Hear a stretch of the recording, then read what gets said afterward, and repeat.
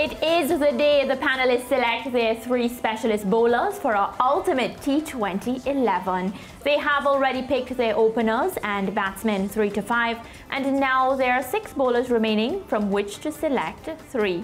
Here are the list: Lassit Malinga, Dale Steyn, Mitchell Starc, Jasprit Bumrah, and 2 spinners, Sunil Narine and Rashid Khan. A quick reminder of the players chosen by the expert panels so far: Chris Gayle and David Warner as the openers, and Virat Kohli, AB de Villiers and MS Dhoni as the players for batting positions 3 to 5. Remember, you can help select the SportsMax Ultimate T20 11 by logging on to www.sportsmax.tv/ultimate and selecting your team. Lance, George, did any of you select a bowler from outside the panel's final 6? George? No. Lance? No, I think, no, I didn't. I think the 3 I have are in the 6. Well, I definitely did, and y'all are in for a surprise, but I don't think if y'all didn't select a bowler, which means mine didn't make it. For sure, thankfully. Lance, you continue. Take it away. All right, let's welcome today's panel, former West Indies fast bowler and esteemed commentator Ian Raphael Bishop. Ian is preparing for the Caribbean Premier League, of course, which starts on Tuesday in Trinidad and Tobago, where he's from, of course. We also have regional cricket umpire Chris Taylor and sports columnist Zahir Clark. Gentlemen, welcome to the SportsMax Zone's Ultimate T20 discussion. Ian Bishop, great to have you on this discussion. We remember you being a part of the, was it the ODI or yes, the test discussions? ODI. And we certainly welcomed your input. Let me get a quick comment from you first, Ian, on the 6 that we've decided on, or your panel has decided on. Thanks for having me, Lance. It's great to hear your voice once again. It's always very welcome, the dulcet tones. And I do remember my last interaction. I was battered and bruised for weeks afterwards with the vitriol that came my way for my selections. Wow. Look, I think this is a very, very difficult job, given the quality of the players that we have to choose from. And so viewers must understand that whoever is discarded is not because they're not good. It's just that there is someone so much more superior because they're all great. All right, Zahir, you weren't a part of the first discussion yesterday, were you? So the 6 was decided without you. I know you'll have an input in the overall decisions though, but what are your thoughts on the 6 that we're left with?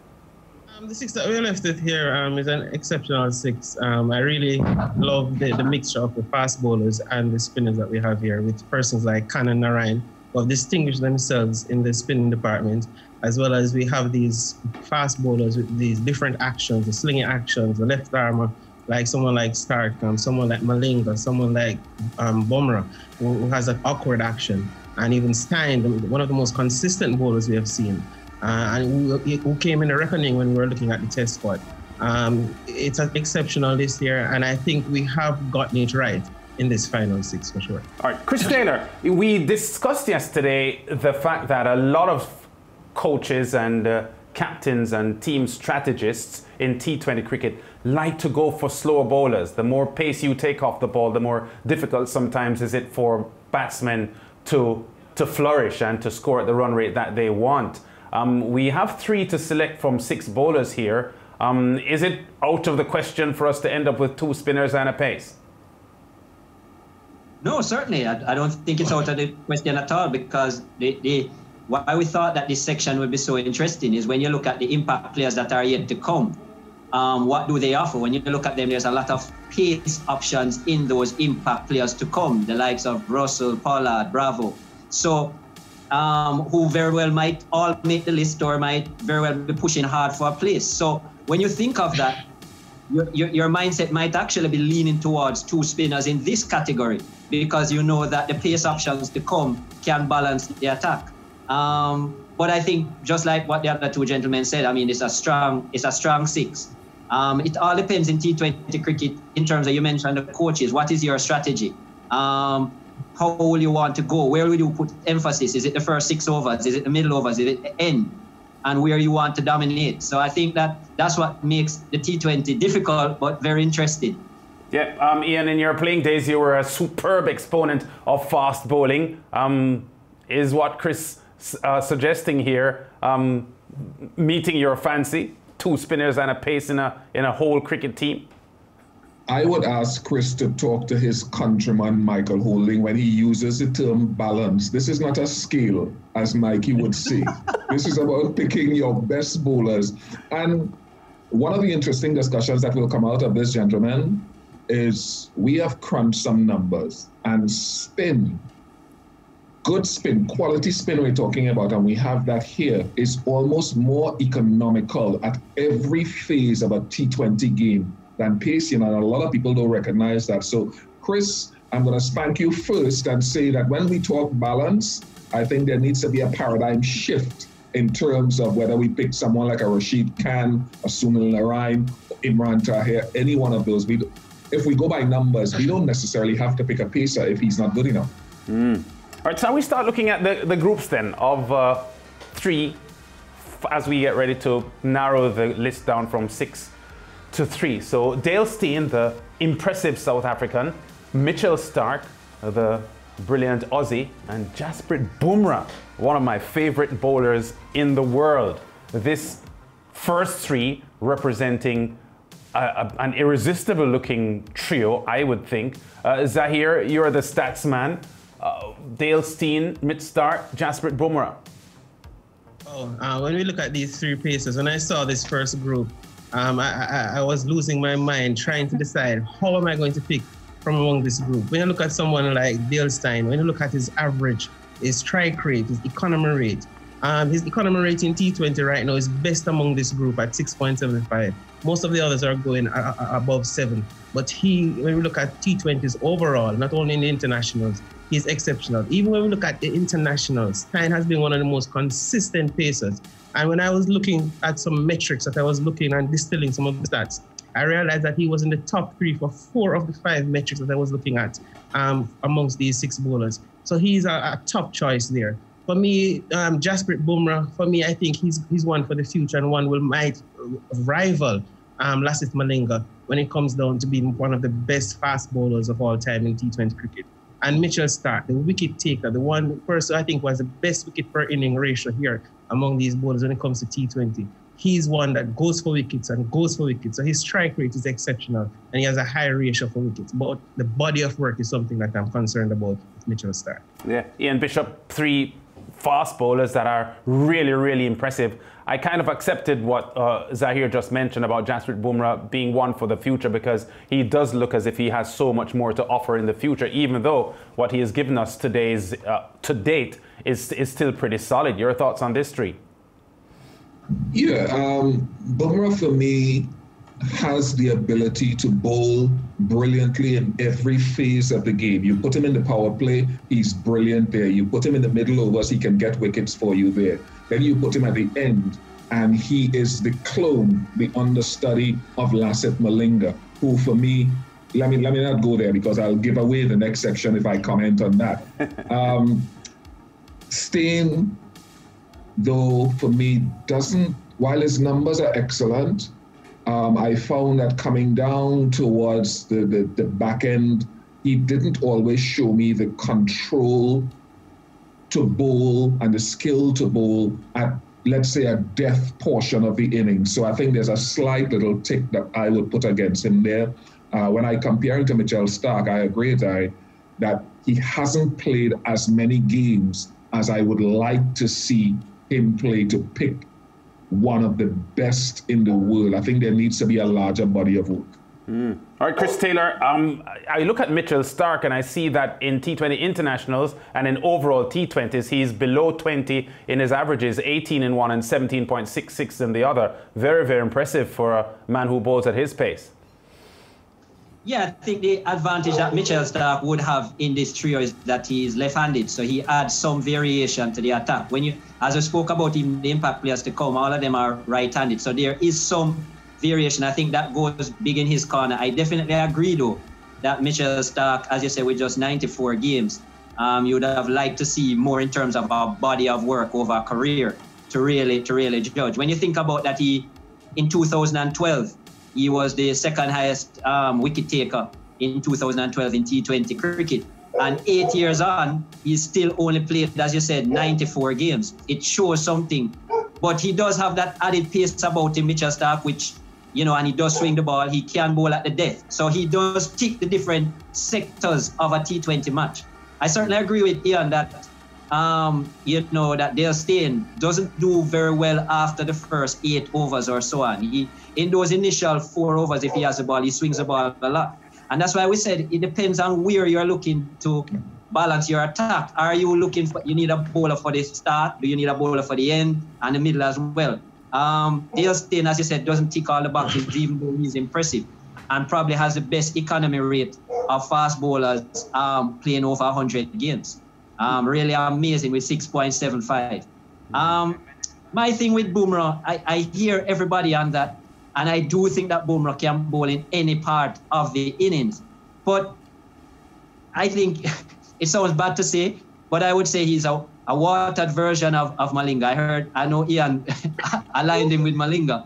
But I just don't think Bumrah's stats are, yes, he's done well. He's never taken a 4-wicket haul or above, versus a man who has taken 15. Bumrah has played 160 odd games. He doesn't have the best economy rate of the bowlers we're talking about at over 7 runs. He has a worse strike rate out of these bowlers that we're talking about here. So when you actually look at the stats, you say, yes, he's very useful over the 20 overs, but is he the best in any of the categories? Steyn, Stark, Bumrah, the 3 that we've looked at for the first group, the second group coming up, and that discussion, I think, Mariah and George, will be just as riveting. Well, first of all, before we go to the break, Chris, I actually disagree that Bumrah is a watered-down version of Lasith Malinga, and maybe that just gives away that he was one of the bowlers that I selected. Actually take serious offense with you calling him a watered-down version, because I think, 1, he's very athletic, and 2, performance-wise, we do see a lot coming from him in the future, and even now, based on what he has performed. But anyways, the discussion has just gotten even more exciting. Of course, I'm inviting all of viewers to join in and put your votes, because, of course, are we going to keep Jasprit Bumrah, or does the panel have the say and cut him? You'll only know after the break. Stay with us.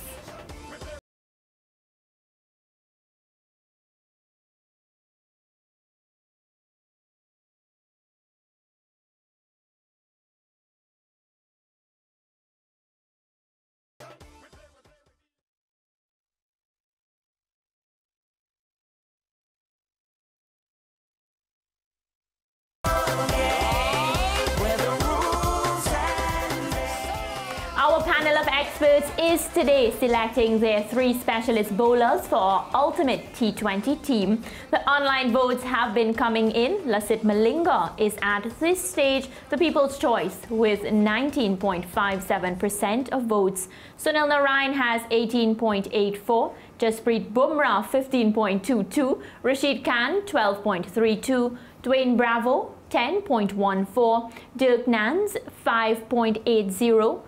% of the votes, while Mitchell Stark and Samuel Badri are locked on 4.35%. So 4 of the top 6 online are similar to the selections of our panelists.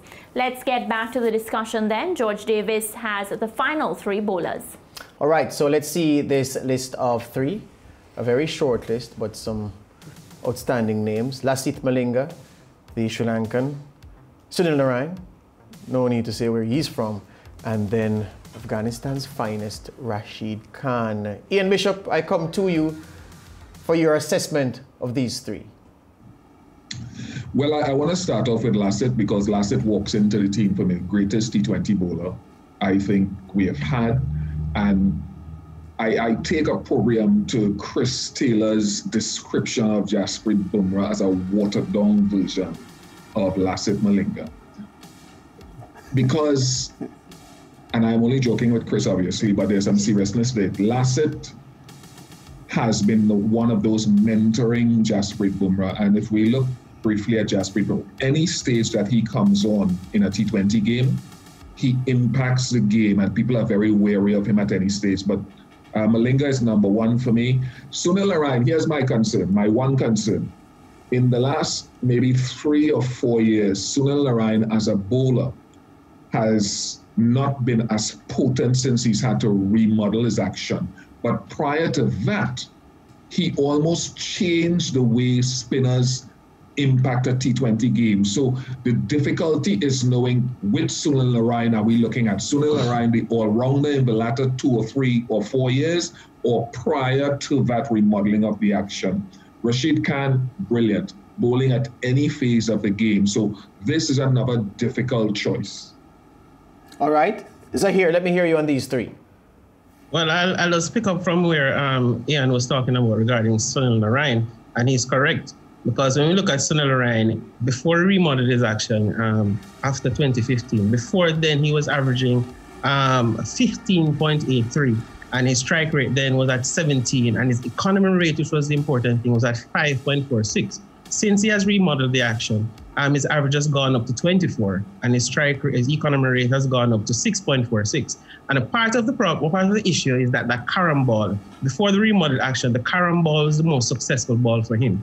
Now, since his remodeled action, the carom ball is not getting as much turn as it used to get before. And as such, the key delivery for him right now is the off break. But what he has maintained overall over the whole time is that he's the best defensive bowler. And this thing that Badri took up, where you bowl flat, fast, and shorter than most of the other bowlers, this is what we are seeing from the Sunil Narines. Rashid Khan is also bowling, because if we will look at the bowlers who bowl like over 1,500 balls since 2015, or even if we look for 2,500 balls for T20 career, we will see that Narine is the one that holds it back of a length further than most of the other bowlers. Keeps it flat. He's not bowling short, but he's bowling in that good area, back of a length. And as such, batsmen can't get him away. And that's the reason why he's one of the most economical bowlers. And a quick word from you, Zahir, on Malinga, of course. Oh, Malinga. He's the person that I usually say makes fast bowling in T20 look easy, and this is arguably the hardest job. And he's very effective in those two areas when we look at in the death and also in the power play region. And two important stats I want to point out. His success rate with his Yorker, which is that key delivery, is 63%, which is the best for everybody in T20 cricket. And also when most other bowlers, when they miss their Yorker and bowl a full delivery, and persons are getting 10 and 11 runs per over of them with those deliveries, he is getting 7.5. So even when he misses his deliveries, it's very hard for a batsman to get him away. And that's one of the key things for him. And Rashid Khan, top notch. He's going to be an all-time bowler for me. Your perspective on this list of three, Chris? Well, needless to say, this is actually my three. I agree with a lot of the things that have been said so far. The thing with Sunil Narine that I think is something that must be really commended is his resilience, his ability to still perform at a high or the highest level, considering he's gone through 2 or 3 remodels of the action. In 2017, to think that in the calendar year he took over 60-odd wickets.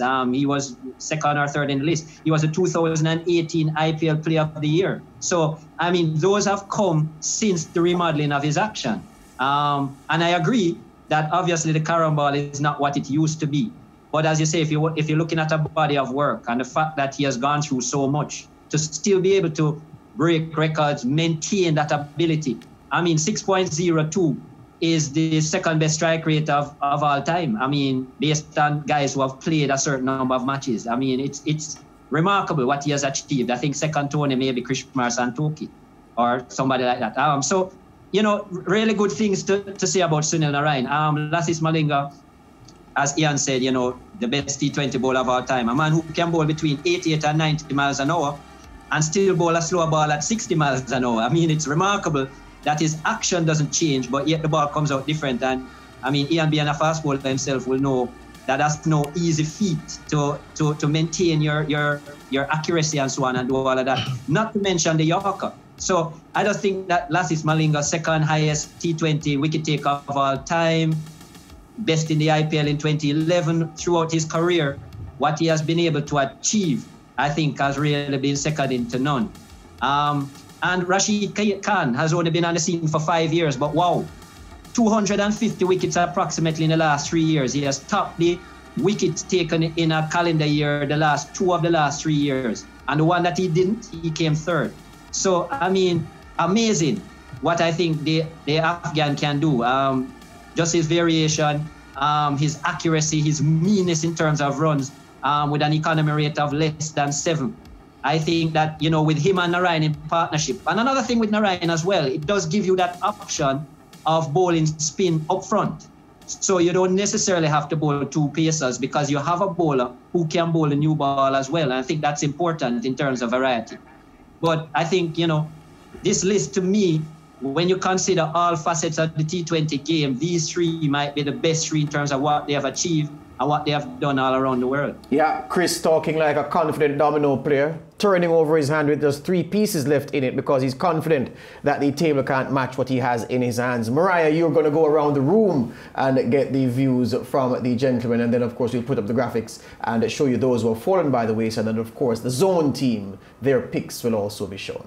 Definitely, George. Thank you for that. So, of course, today we're cutting from 6 to 3. Importantly, today's final selections will include votes from Tom Moody and Vernon Springer, who were on yesterday's show. It's now time for Chris, Ian and Zahir to cast their votes. Let the process begin.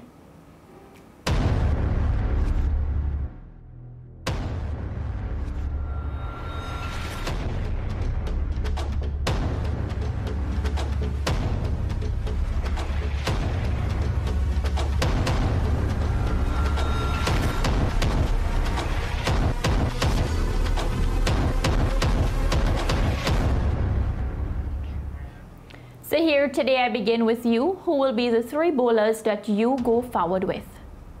Well, my 3 is going to be simply easy. I'm going to go with a man who has bowled over 53% of his overs in the power play and the death. As a spinner, Sunil Narayan. I'm also going to go with Rashid Khan, the master of the middle overs for me, and as well as Lasith Malinga, who is the best bowler of the Yorker in T20 cricket.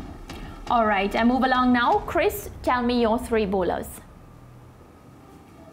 The same latter 3 in the second draw. I just think Sunil Narayan, as I said, the body of work that these 3 guys have done, Sunil Narayan, Rashid Khan, and as you said, the tenure of Rashid Khan's career has not been as long, but he has been consistently the best throughout his time there. And Lasith Malinga, I think he has never dipped. I just want to say that I think that just the South African Imran Tahir deserves a mention as a man I think could have certainly have been in this final 6 in terms of debate, and I'm lucky for him to miss out. But those are my 3, Khan, Narayan and Malinga. Ian, are you on the same page as your other 2 panelists, or who will be your 3 as you move forward with them? Yeah, unfortunately I'm on that same page. As much as I dislike Chris's description of Jasprit Bumrah, which yes, I want to go on record as saying I totally disagree with it. So but we agree there. You and I agree on that. I can't go past Lasith. That is no debate.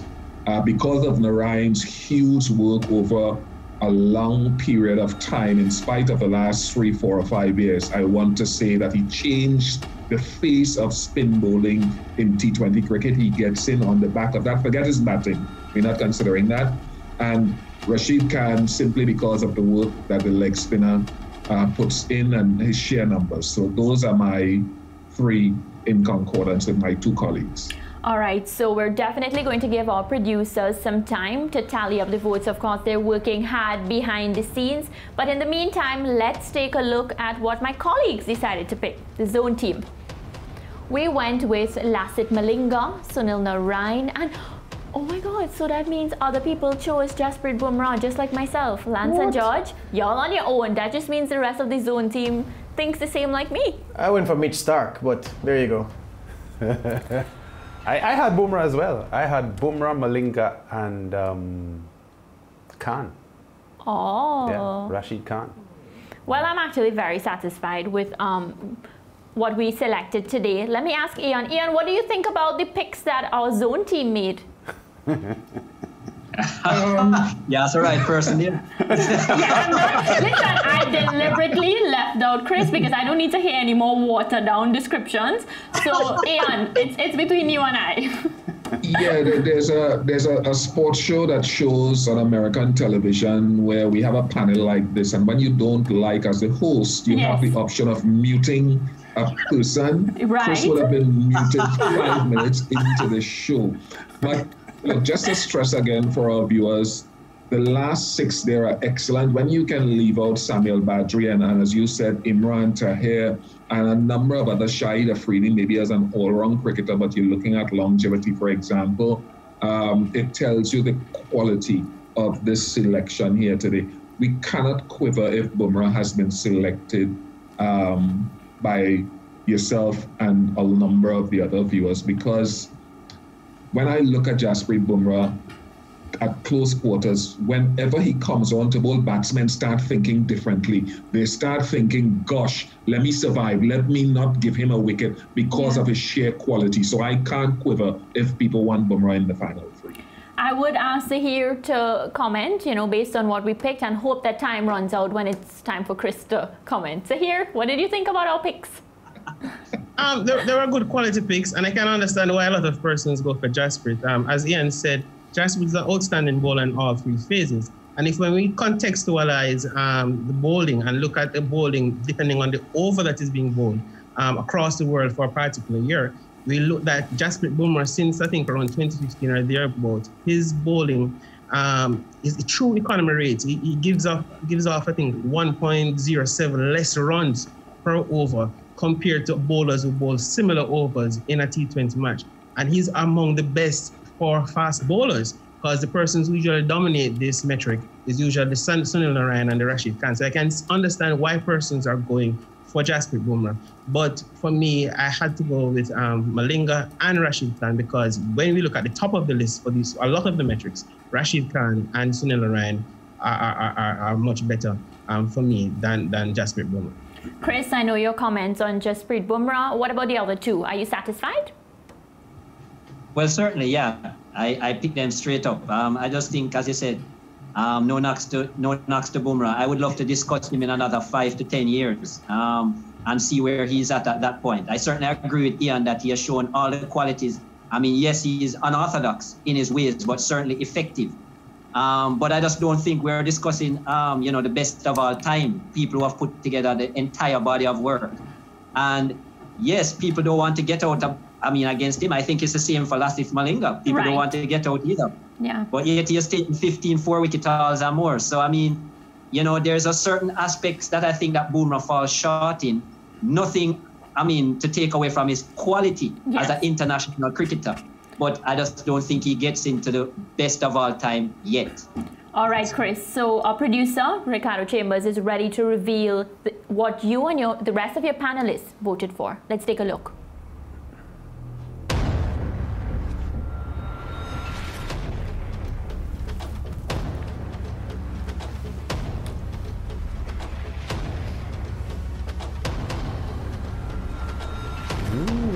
So we remain with Lasith Malinga, Sunil Narine, and of course Rashid Khan. I just want to remind you that Tom Moody and of course Vernon Springer, both of them, they selected Mitchell Starc and Lasith Malinga. And of course there was a split between Khan and Narine, and their votes would have been included in the votes of all the panelists. George and Lance, we see the panelists' votes now. Any changes? Anything you would have done differently? At the top of the discussion, the panelists sung the praises of having 2 spinners, of having quality spinners. Yeah. And Bish gave the numbers in terms of the statistics and the effectiveness of spinners in this format. Based on the quality of the spinners chosen, I would decline an invitation to argue against these 2 spinners being stuck into the ultimate T20 11. And of course, no person, sane or otherwise, can argue against the selection of Lasith Malinga for any T20 selection of note. So I'm never happy when I don't get my way, but I'll abide by what has happened, because what has been selected, the men that have been selected, make sense. Lance? Satisfied, right? Yeah, reasonably satisfied. I had Bumrah instead of Narine, but Narine's overall numbers really substantial. I do take the point that was made earlier on by both Ian Bishop and Zahir that Narine's numbers post his remodeling of his action are a little down from previously, and maybe that fed into my analysis a bit. But I can't complain if Narine gets in ahead of Bumrah, and I did say at the top that there are spin bowlers, quality spin bowlers, who create huge problems for T20 batsmen when they're looking for quick runs and so on. So at the top, as George mentioned, we did put it there that it is possible that you would want 2 spinners and just 1 pace in the 3, and that's what happened. Well, we're out of time. That's it for today's Ultimate T20 11 discussions on the Home of Champions. Thanks to today's panelists, Ian Bishop, Chris Taylor and Zahir Clark. We will be back tomorrow to have what we expect will be a very exciting Impact Players discussion. See you tomorrow.